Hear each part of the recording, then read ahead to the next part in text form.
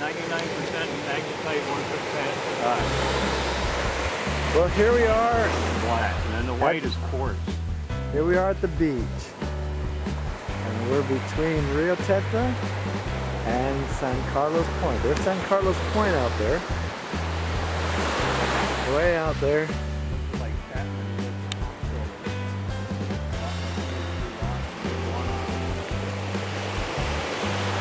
And we go across the horizon there.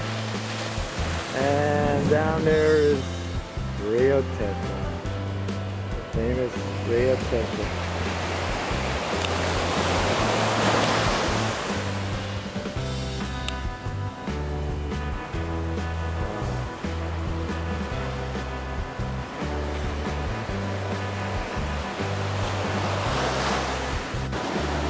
Well, here we are in beautiful Rio Teta. This was a favorite spot of mine. I used to surf this place. There's a little swell coming in, a little set. Of course, it's high tide, and it's onshore wind. Onshore wind, but there were some really perfect waves out there. And certain times, certain tides, you can get some really good waves.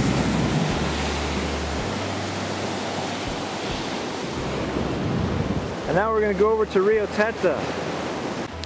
Well, here we are at Rio Teta. The beautiful Rio Teta. It's been a long time since I've been here. And, why look, there's somebody here. Who's this fella here? Why, that looks like Doug Allen. Hey, Doug Allen. Hi. How are you? Good, how you doing? Hey, Doug. Yeah. Can you tell me something? Can you tell me something? Sure. Tell me about those early days when you started surfing and enjoying Rio Teta.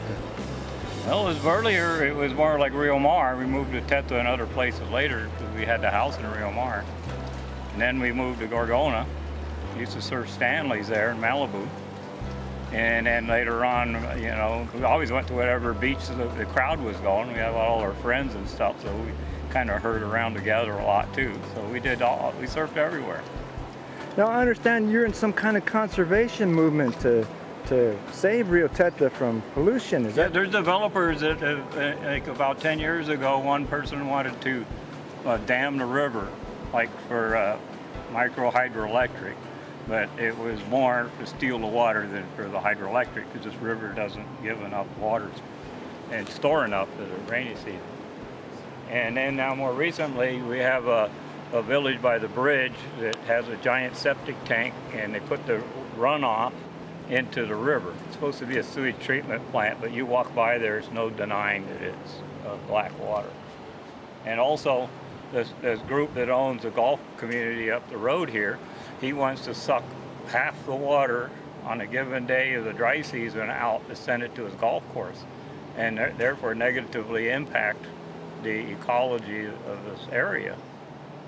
This area is home to at least one endangered species, a plant, and apart from the dam 10 years ago, which we managed to detain long enough to stop it, they have a block of houses development, and because they own next to the river, they want to suck the water out of the river across their land, across the highway to another one they own, Vista Mar, where they have a golfing community and a marina.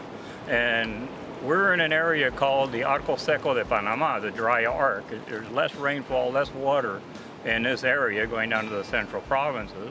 And that's why, like in the Spanish colonial times, it was a more desirable place to live because there was less rain, less bugs, less malaria, etc. So the other community called the village next to the bridge, they're very small cookie cutter houses, prefab practically, and they are putting all of their effluent into a tank. They call it a sewage treatment tank, but the tank, I could show you exactly where it comes out. It's right there, raw water flowing into the river. So that's the two present threats that the river has now. One of them where they want to suck half the water out on a given dry season day when they made their study and send it to the golf course. And the other one is the pollution of human effluent, untreated or very partially treated sewage getting into the river.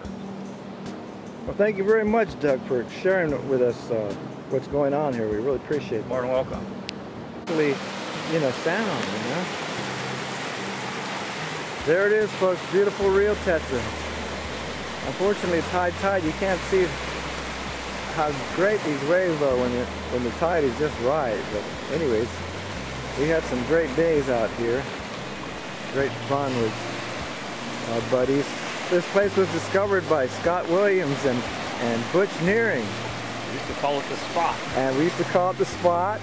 And before that, they gave it the nickname the Oven, because when they first walked out on the sand here, it was super hot, and they burned their feet. So that was one of the nicknames for Rio Teta. But anyways, them trying to keep this place from becoming polluted and overdeveloped, and just trying to talk to people about common sense, you know, about respecting your environment. Anyways, this is a great place, and we're glad for Doug's efforts to preserve this place and make it a safe place for all.